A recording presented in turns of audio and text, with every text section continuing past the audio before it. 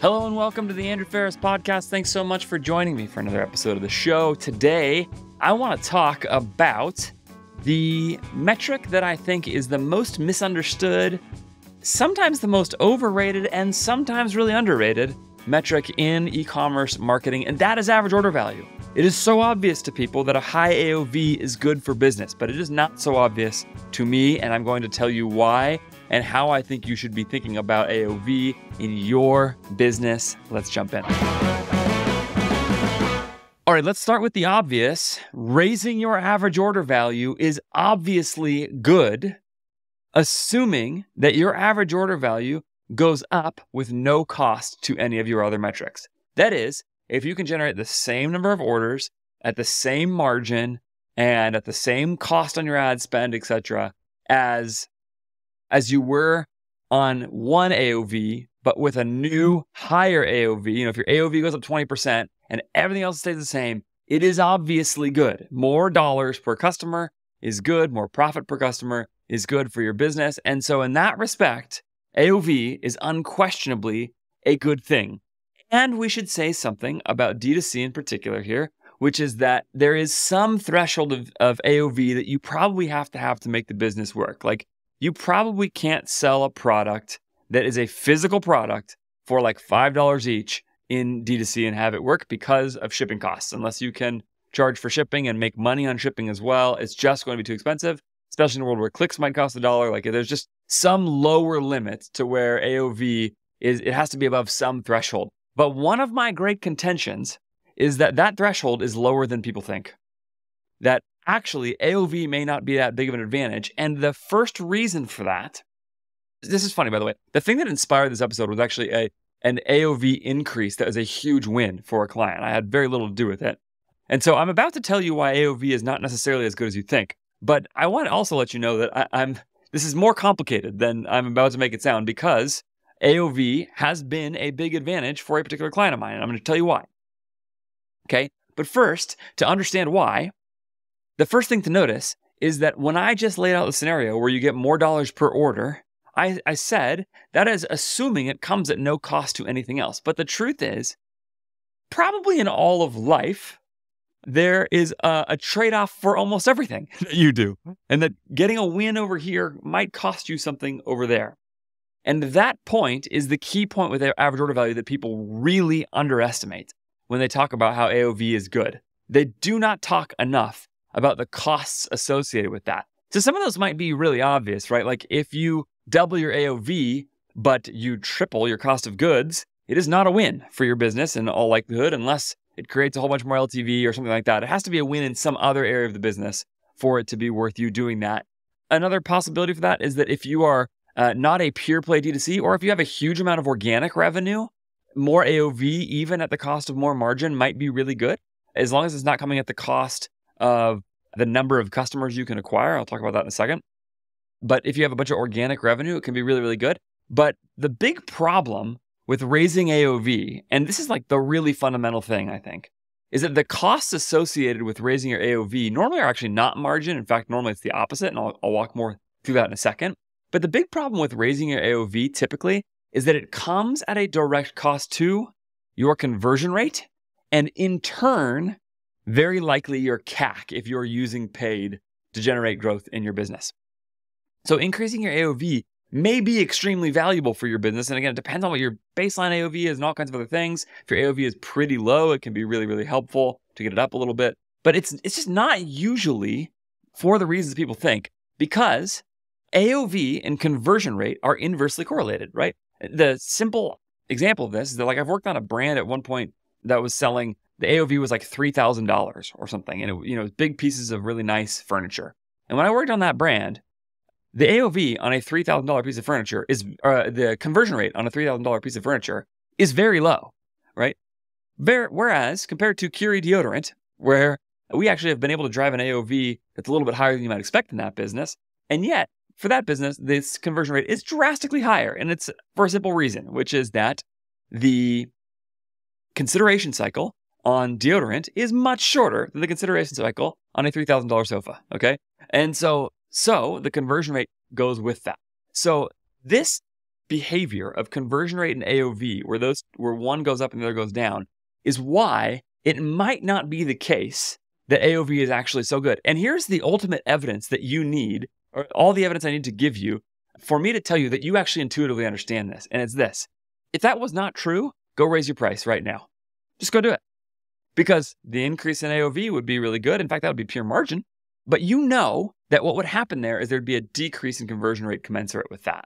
And so what most people mean when they say AOV is getting people to buy different products or add bundles or add products to a bundle or something like that. And those things can all be really, really good. But the key is, can you raise AOV without a commensurate lowering of your conversion rate and without a commensurate lowering of your margin? If you can do that, a raise in AOV can be very beneficial for your business, no question about it. But oftentimes that is much harder than it sounds. And so that's the reason why it's not so obvious to me that a higher AOV is necessarily better in a business. I'm going to give you 3 other reasons why that's the case. Oh, actually, before I do that, let me give you 4 reasons. Let's say 4 reasons why more AOV is not necessarily good, okay? The first is commensurate with the conversion rate issue or along the same lines as the conversion rate issue is the CAC issue. If you are driving lots of your growth with Facebook ads and you increase your AOV by 50%, it's pretty likely that your CAC will also go up a whole bunch as well. So you will exist at the same ROAS, but a much higher CAC. And so then there's a question of the marginal efficiency of that ROAS. And that can create a real problem, actually. You can just end up spending more money on ads, acquiring the same amount of customers at the same margin, but it doesn't actually generate any additional profit for your business, okay?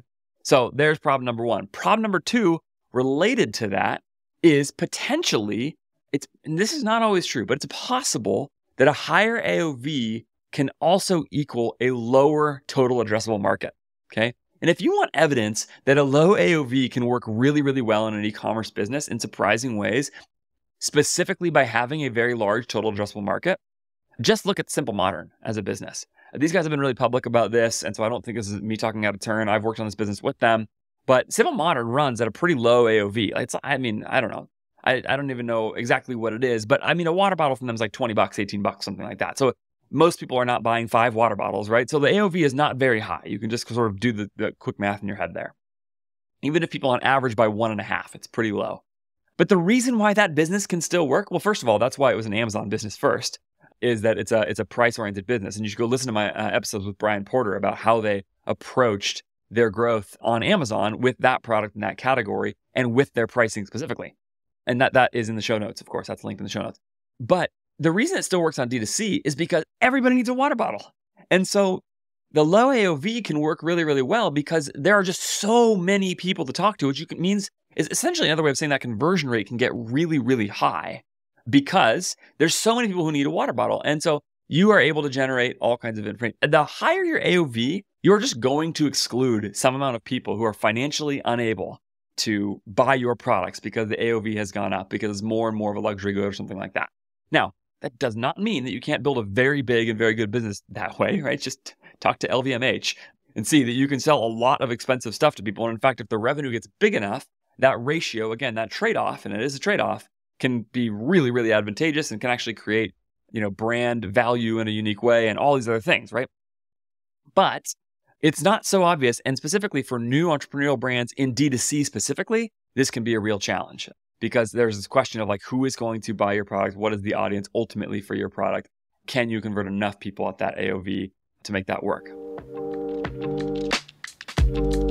I've been thinking recently about the question of why people, when they hire in their businesses, don't hire in the Philippines with my friends at More Staffing. When you hear these ads that I do with them, why would you add talent to your team and not look in the Philippines? I think there's 3 reasons people potentially do it. 1, they're worried about the quality of work. That is the last thing you have to worry about. There is a deep infrastructure of e-commerce professionals in the Philippines across all parts of the business who are really good, and More Staffing is incredible at helping you find those employees and adding them to your team. They also do all kinds of work to onboard, coach, train those employees to working with your business and make sure that they're in good shape to get into whatever you are working on. And they'll even give you a guarantee if the employee doesn't work out on a quality level or anything like that within a year. If you don't retain them for within a year, they will ultimately give you go through the work of finding you a replacement employee for no additional cost. So on a quality level, it's just simply not really an issue. There are great and talented people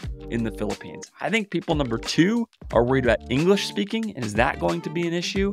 In the Philippines, the vast majority of people, especially on the sort of millennial and younger age groups, generations, are learning English growing up or are very, very good in English. I have personally worked with Filipino employees in multiple businesses now. I've never seen English speaking actually create an issue.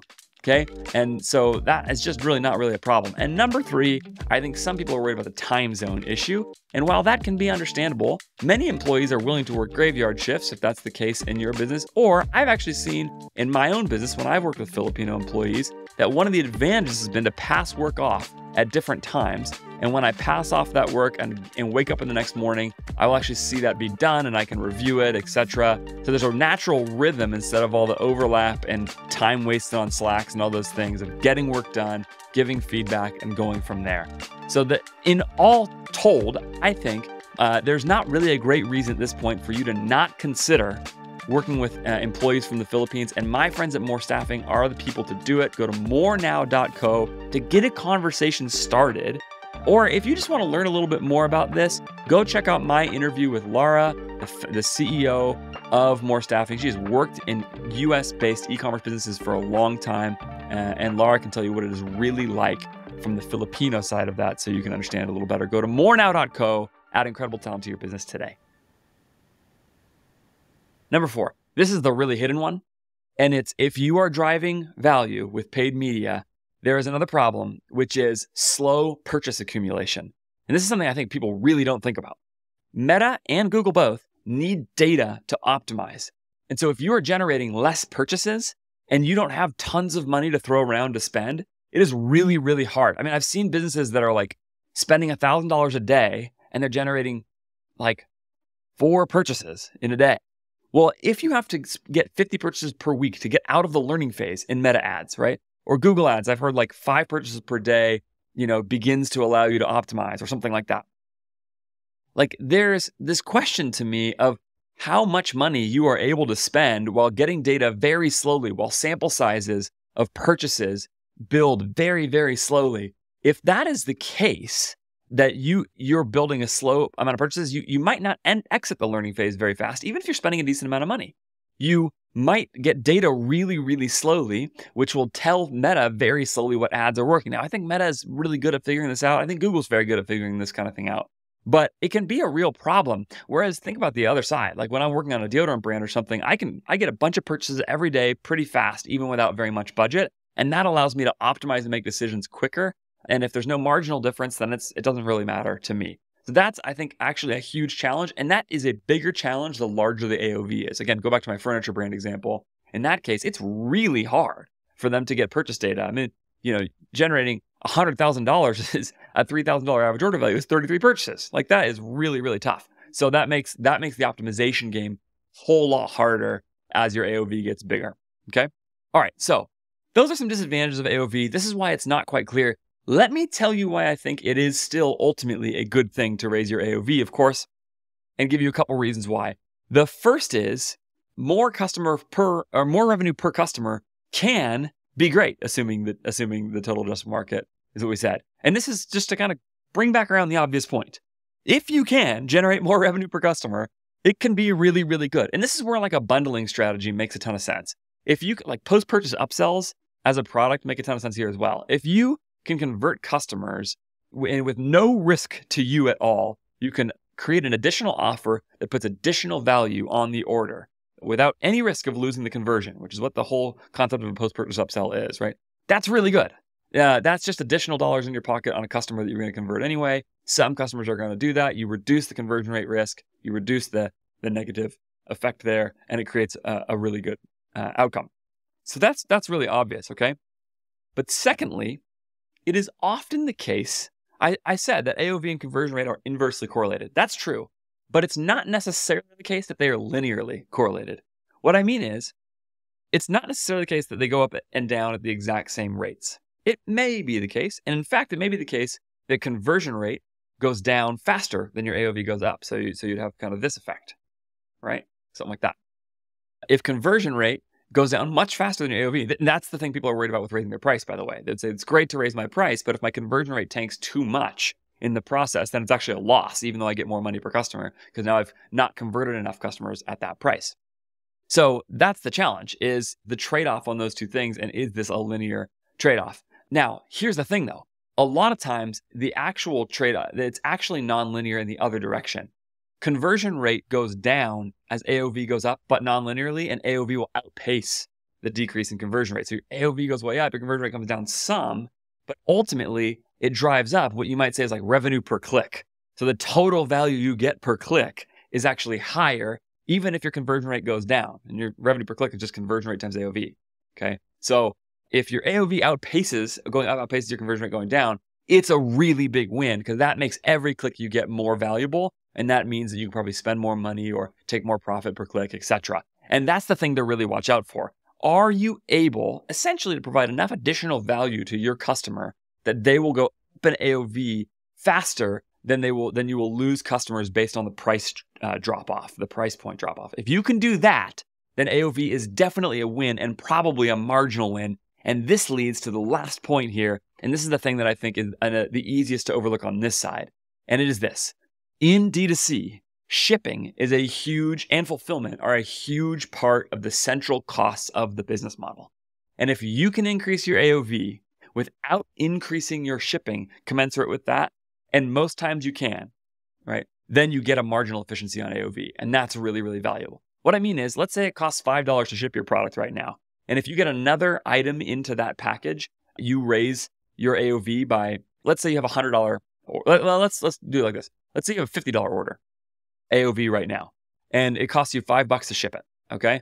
Whether or not you're charging for shipping, that $5 is there. And we could talk about, how you charge for shipping, and free shipping is kind of its own question mark. And there's trade-offs with that with every brand as well. I don't want to get into that. So let's just assume $50 is how much money you collect. $5 is how much money you give in shipping. Okay.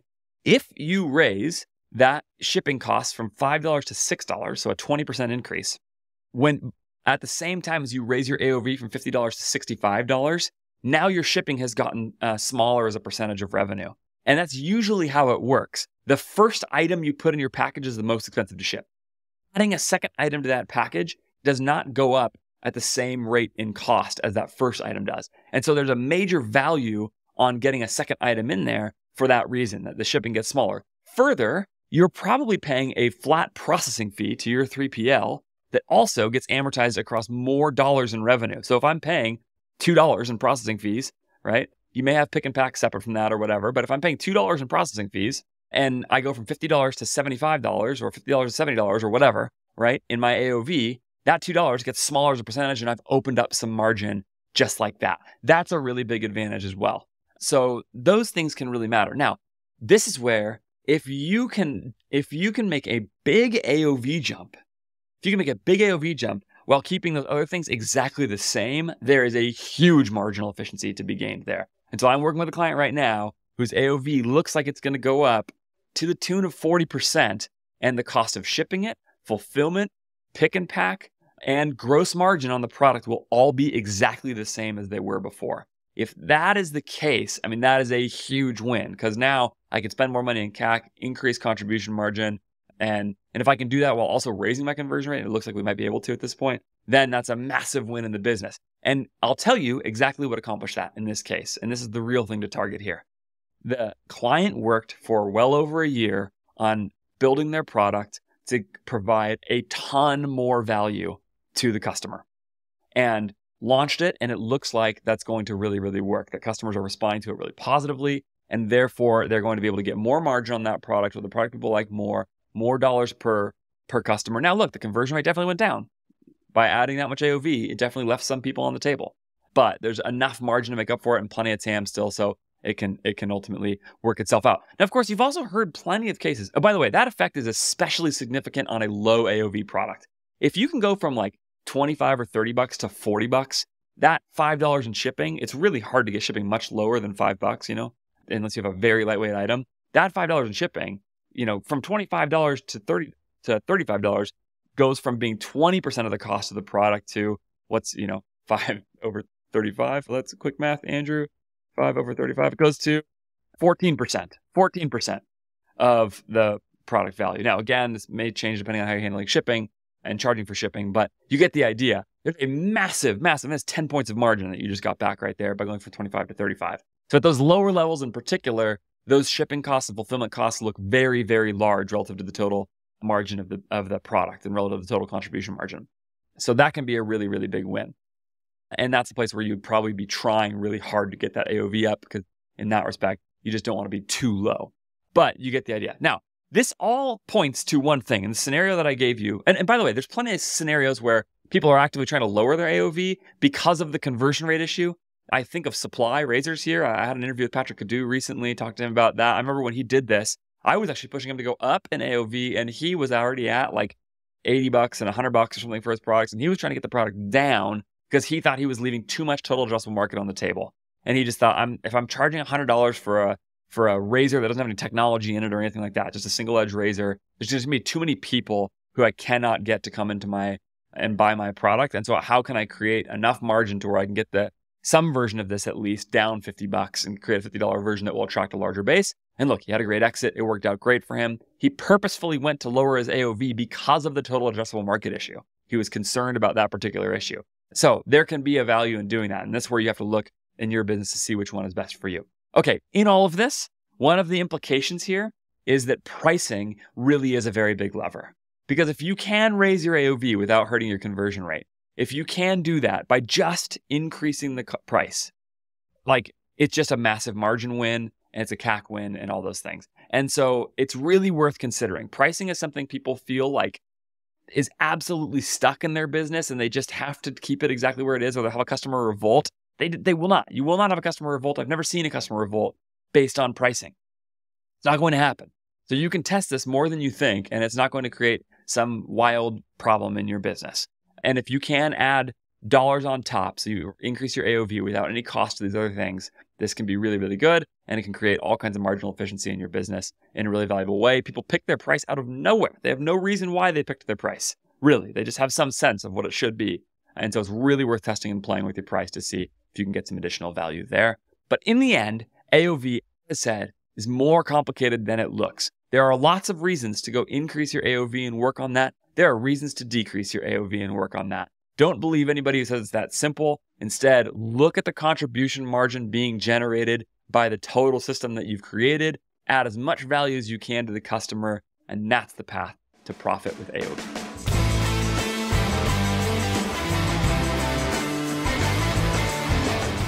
All right, thanks so much for watching this episode or listening to this episode of the show, whichever was the case. Go check out my interview with Brian Porter on the approach from Simple Modern if you want a conversation that gets around some of these issues as well. That is in the show notes. As I mentioned on the show today, my sponsor is, as always, my friends at More Staffing. Virtual assistants can be helpful. Virtual professionals can transform your business. Go hire experienced, incredible e-commerce professionals from the Philippines in your business at morenow.co. Link, of course, there is in the show notes as well. If you would like to listen to any of my old podcasts, they are available everywhere that fine podcasts are found, right? Spotify, Apple, etc. And a good portion of my catalog is on YouTube. So if you're listening to this, you can go check me out there as well. And I'm always grateful if you will share the show with somebody who would like it, if you'll rate it, if you'll review it, etc. Next week on the show, Nate Lagos, excellent growth marketer who is talking about some success they've seen at Original Grain. He walked through a bunch of different stuff that has worked for them in real, tangible, applicable detail. You are going to like that show as well. And as always, you can follow me on Twitter at Andrew J. Ferris and email me at podcast@ajfgrowth.com and subscribe to this show to get that interview with Nate, hear from me, talk to me, interact with me in any way that can be helpful to you. You get the idea. You know where to find me. I'll see you next time. The script with my eyes closed.